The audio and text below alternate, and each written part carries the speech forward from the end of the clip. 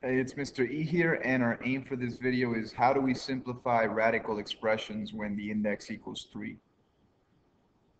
So, as you recall from the previous video, we said that the index tells you what root you're in, the radicand is what is under the radical, and in today's video, we're going to deal with expressions when the index equals 3, or cubic roots. So today's video will deal with expressions that look like this. So you know you're dealing with a cubic root because you see the index right over here is a 3. So that indicates that we're dealing with cubic roots. So we're not going to be dealing with square roots today, okay? Not in today's video, we're not.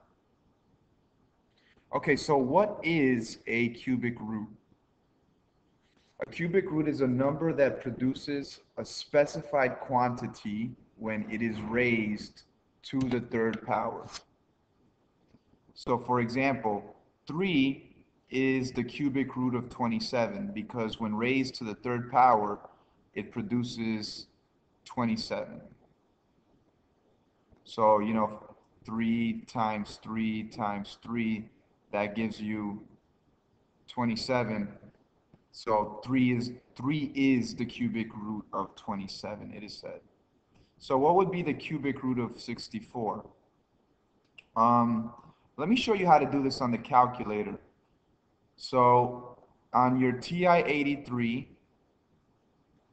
there is a function when you press math and you see the cubic root symbol here, or you could just press the number. So you could either scroll down to it or just press 4.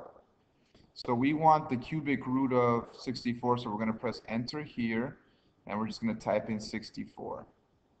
So the cubic root of 64 is equal to 4.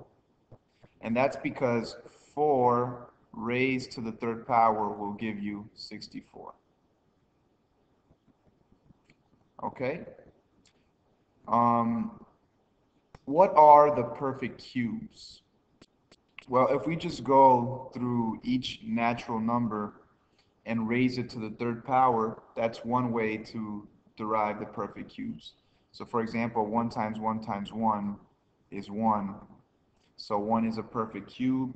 2 times 2 times 2 is 8. So 8 is a perfect cube. And then so on and so forth. You could just keep doing this and you'll get the perfect cubes.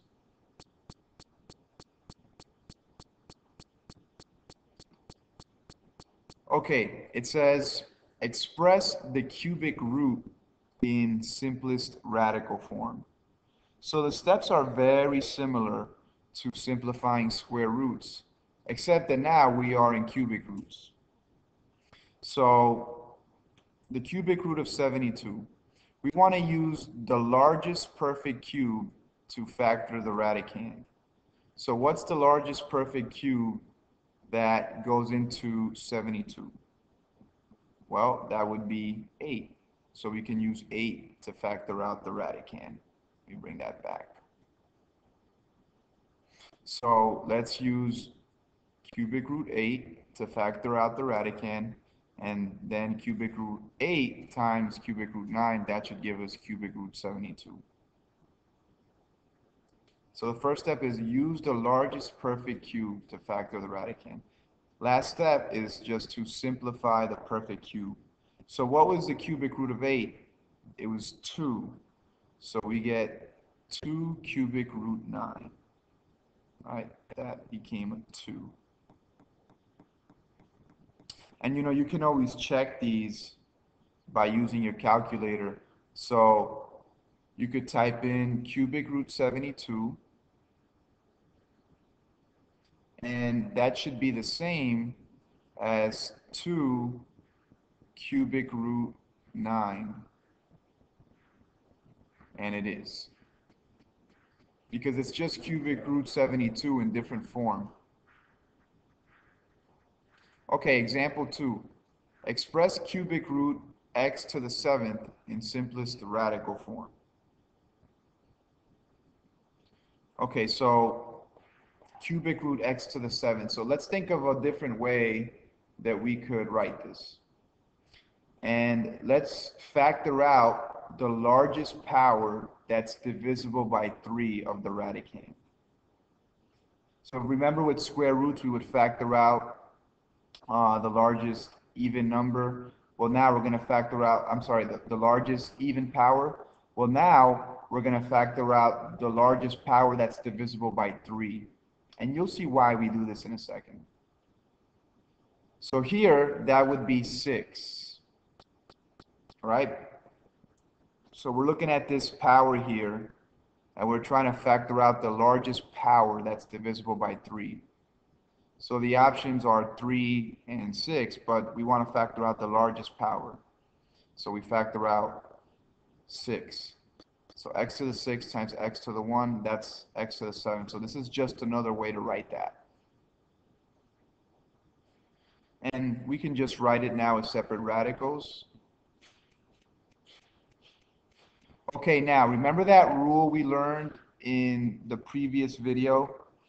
Let me see if I can pull it out here. Remember that rule? X to the mn is equal to the nth root of x to the m. Okay, we're going to use this rule to simplify this. So what this rule is telling us is that another way to write this here would be x to the 6 over 3, which is equal to what? X squared.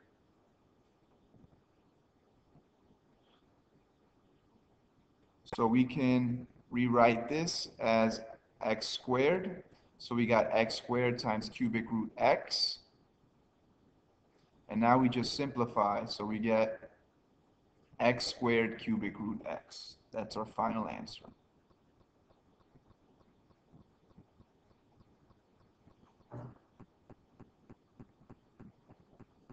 Okay, last example, example 3. This looks tricky, doesn't it?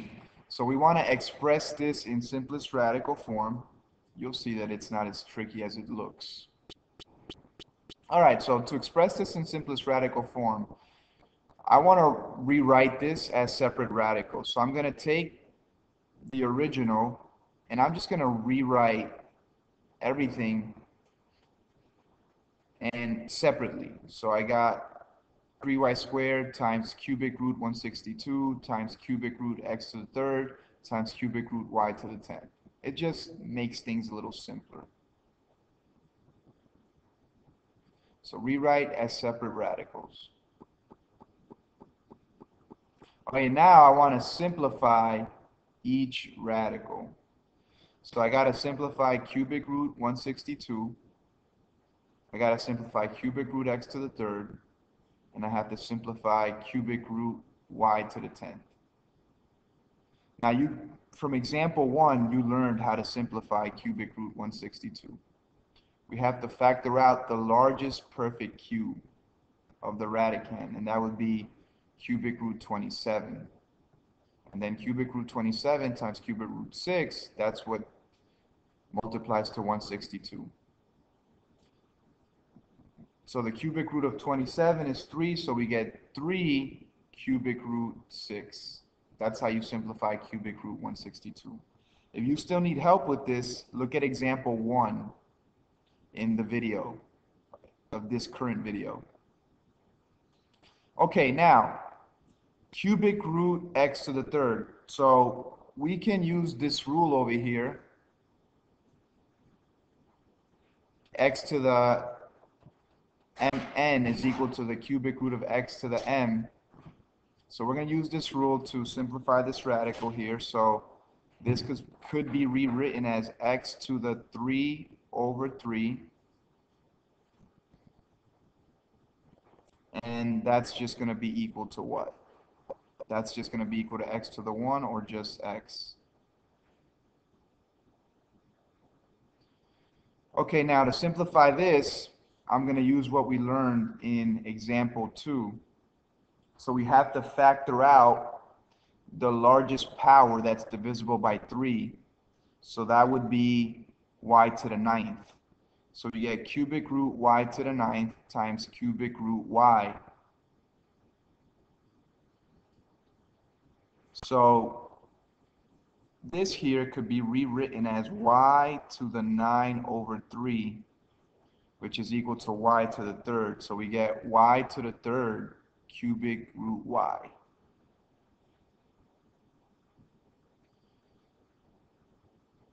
Okay, so now what I want to do is join the radicals as a single radical and leave the coefficients outside.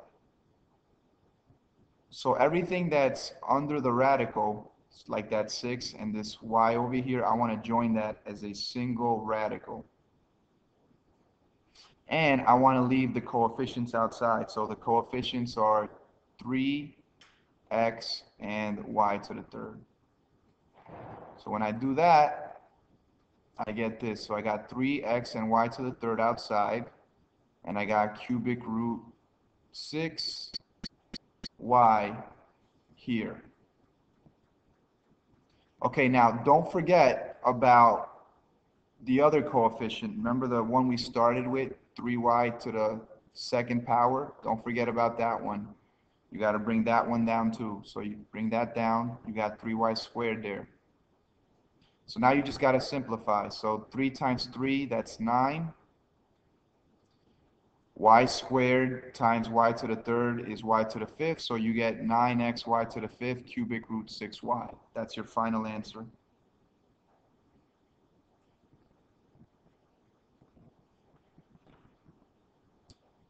Okay, I hope this video helps.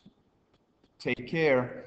If you're still confused, you definitely want to rewind and take a look at the examples again. Make sure you clearly read the steps and you understand them. Write down any questions you may have. You can either write me a comment here on this website, or you can ask me when you see me in class, but make sure you have your questions ready. Okay, take care.